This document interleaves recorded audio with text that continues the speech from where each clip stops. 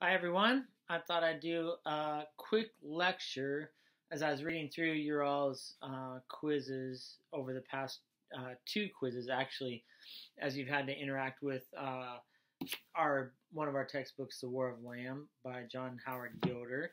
Um, and some of you have raised important questions about Yoder's personal background. If you haven't read anything about his personal background, you can just Google something like the case against John Howard Yoder, and you'll find in his background several instances of accusations of sexual misconduct um, that he had, that students of his have had filed against him or filed a complaint against him. And so this was about his history. He was accused of sexual misconduct, of sexual abuse, and also of the misuse of power as a professor, especially with his students. Um, he was also very resistant to any kind of discipline, both from the seminary that he was teaching at, the Mennonite seminary, um, and then by church discipline. So he is somewhat resistant to discipline as these allegations were raised. Um, in terms of his resistance, it's not really clear because in all of his writings, he talks about what do we do with someone who's sinned against us? How do we resolve conflict? Those kinds of things. And you've even seen that in your readings on the War of the Lamb. But he argued or had an idea in his mind or justified his actions by what he called experimenting with a unique Christian sexual ethic and challenging the traditional mores and values of the culture. Of course, this is just one more way that anybody can justify their own sinful behavior. But that was some of his reasoning behind that. Some of the content of the letters that he wrote to some of his students use this reasoning.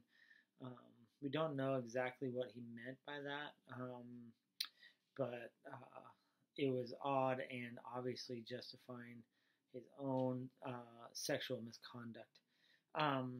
In 1997, Yoder passed away after teaching at a Mennonite seminary and then teaching at Notre Dame for several years. And so he passed away in 1997. Our textbook is written in 2009, and it was Glenn Stassen, who was my advisor, knew about the allegations against Yoder, was friends with John, and he took up some of John's letters and some of his thoughts and decided to write a posthumous book with Matt Hamsher and Mark Thiessen Nation, both Mennonite theologians. And so, several questions have been raised about why we use this textbook, those kinds of things, because of Yoder's past. And I think those are important and live questions. And I do want to say, first and foremost, that if you've experienced any difficulty or any triggers or any hurt or harm, let me just apologize and ask for forgiveness on that. I had no intention of that with Yoder and making you read this book as one of our textbooks. But if you've had some kind of experience like that, especially in our cultural moment where this conversation is out in public and very present right now, which it should be present right now, even with the stuff that went on with Harvey Weinstein and now in the last couple of days, but really over a long course of time, Larry Nassar with the USA Gymnastics. It's just it's a cultural moment that has given us eyes to see and ears to hear. So I'm want to just apologize if that caused any harm for any of you. Really, sexual abuse and sexual misconduct is not isolated to male to female relationships, but that's where it happens most consistently. And so let me just say that I'm sorry if that happened. I had no intention of that. What you have in this book, and one of the reasons that I have kept it as one of our textbooks, is really from knowing Glenn Stassen, really Glenn's writing what he wished Yoder would have said towards the end of his life. And so it's Glenn's voice, it's Matt's voice, it's Mark Thiessen Nation's voice, more so than it's John Howard Yoder's voice, although they're using Yoder's ideas and putting these ideas in his context. And so that's one of the reasons that I kept the textbook, and you'll find similarities between this textbook and the Just Peacemaking textbook written by Glenn or edited by Glenn as well. Very similar ideas. And so really this book is what Glenn wishes that Yoder would have said. All that to say, it doesn't mean it's a live question of whether I will use the textbook again. And I'm in conversations about that particular question. There's a fundamental question that we have to ask ourselves as we interact with important ideas around peacemaking, but in general, as we study theology and as we study philosophy, anything in the humanities where people are telling us about ethics, and really in anything, as they're writing about ideas and trying to articulate important principles, and especially in the conversation that we're having right now, we have to ask the question: what do we do with people's ideas whose lives don't match their ideas, whose lives are a mess, and how do we and who've caused problems and have abused people and violated them? And it's very ironic that Yoder would write about pacifism and nonviolence and power so much, and yet violate all those principles that he articulated, even in the resolving conflict and church discipline principles that he articulates. He just didn't live up to those things in his own personal life. And so that's an important question that we have to ask.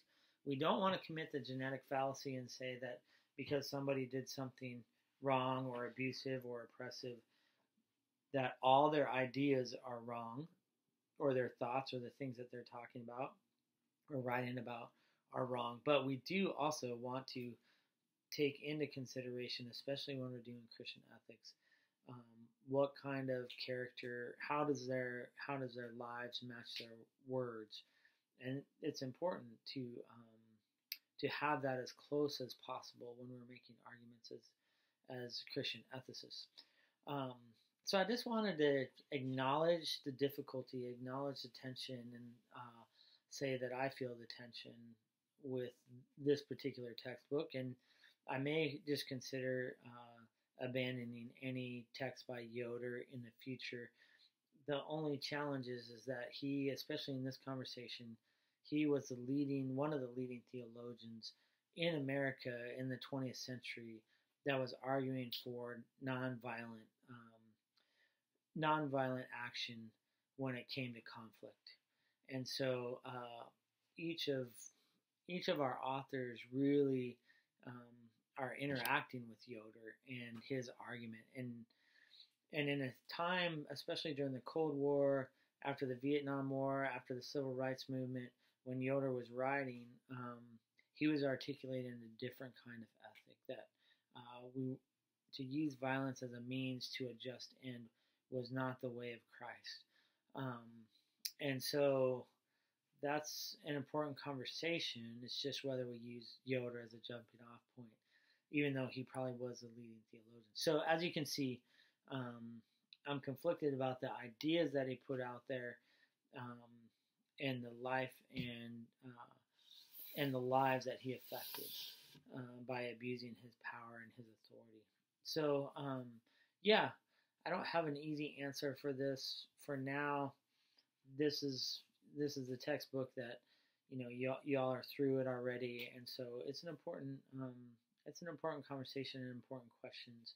And again, I want to reiterate that if it caused anybody harm, or if there's just questions or recurrence of maybe even past experiences. That I had no intention of that by using this book, but I can certainly empathize and see how that could happen. So I just want to say that I'm sorry, and if there's any need for help along those lines, I'd be happy to point people to the appropriate places to get some help if it actually was something that caused harm to you. So yeah, again, there's not much more to say about that.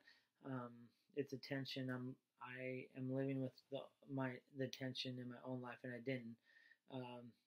didn't mean to put anybody to place a greater burden on anybody than what the class required, and no emotional or psychological or spiritual burden did I ever want you to bear that's beyond just studying for a Christian ethics class.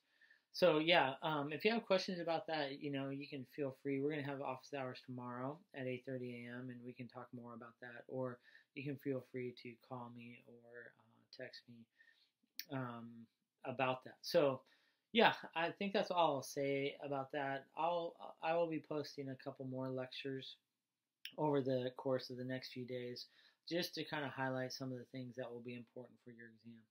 Okay, hope you have a great Friday, and I look forward to seeing some of you in the office hours tomorrow.